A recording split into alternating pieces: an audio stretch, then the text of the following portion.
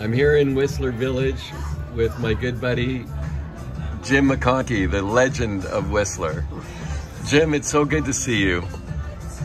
Well, Harvey, it's a great privilege for me to see you because you were one of my best suppliers years ago, and I made lots of money from all your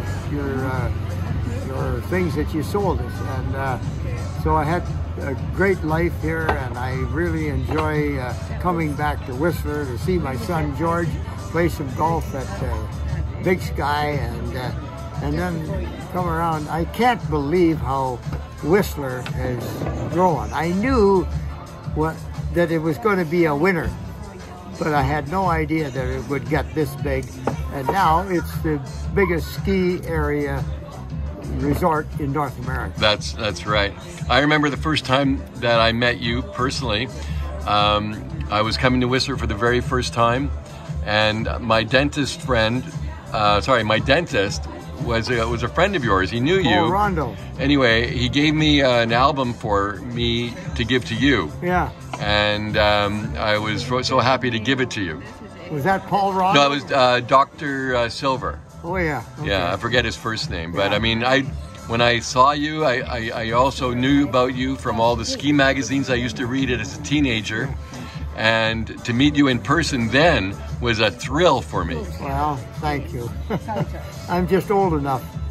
I've been around the ski area for a long time. I spent 10 years teaching for Alf Engen at Alta, Utah. And then I was at Park City, Utah. I had the ski school there. And way long before that, I went, Loogie Foger was my ski school director when I taught there in 1947-48 at Grey Rocks in Quebec. And then he went back to Yosemite, and I taught for 3 years at Badger Pass in Yosemite, California. And what made you come to Whistler? Well, Eric Beardmore was one of the Spitfire pilots in the Battle of Britain.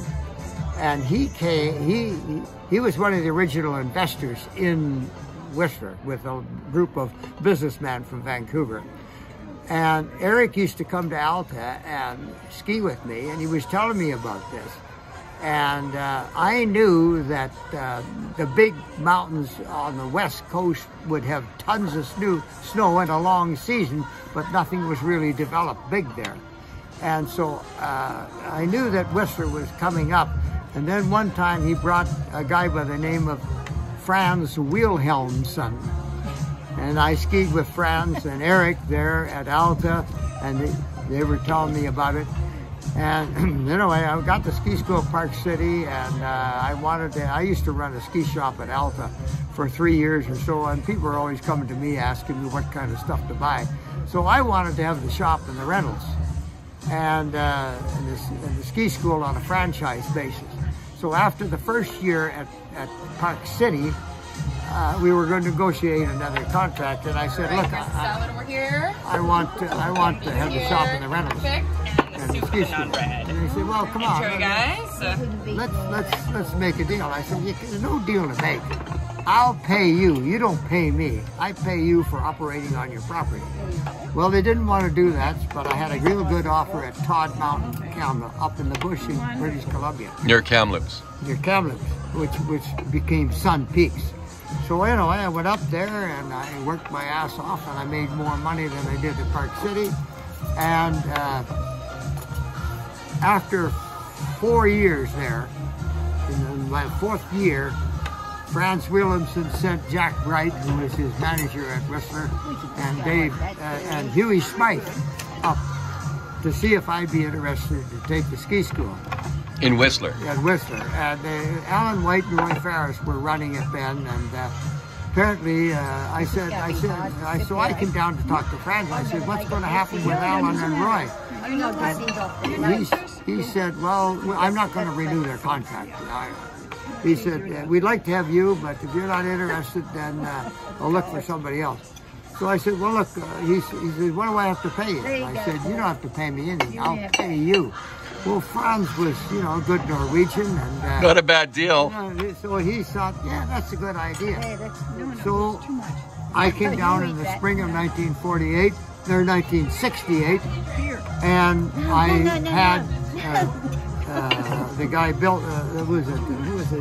He built the gondola and all that. Austrian guy. He built my shop there. Right at the base of the gondola. Right at the base of the gondola, and I had the shop and the rentals and the ski school.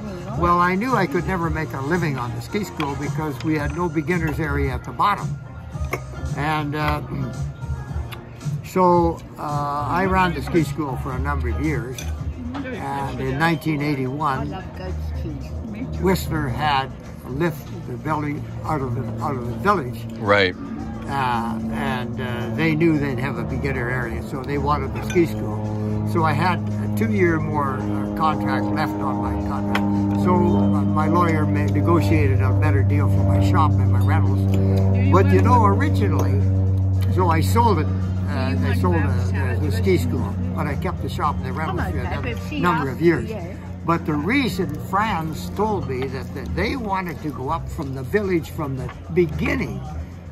But the trouble was they could not get access because of mining claims. I never knew that. Oh yeah, because they couldn't get access. Well, Pierre Trudeau used to come out, and I used Yes, to I remember that. I used to ski with him a lot, and we became great friends. He was a great lover of classic music, as I did. And after we would ski, we'd come over to my house, and he loved the late string quartets of Beethoven. And you know, we had a great rapport that way. Anyway, after that, we were able to get access to mining claims. And so then they go up from the village, which the village was where the garbage dump was. Yes, that's right. Remember. I totally remember that. Anyway, that's what it is. And then Whistler took off. And so there it is. There.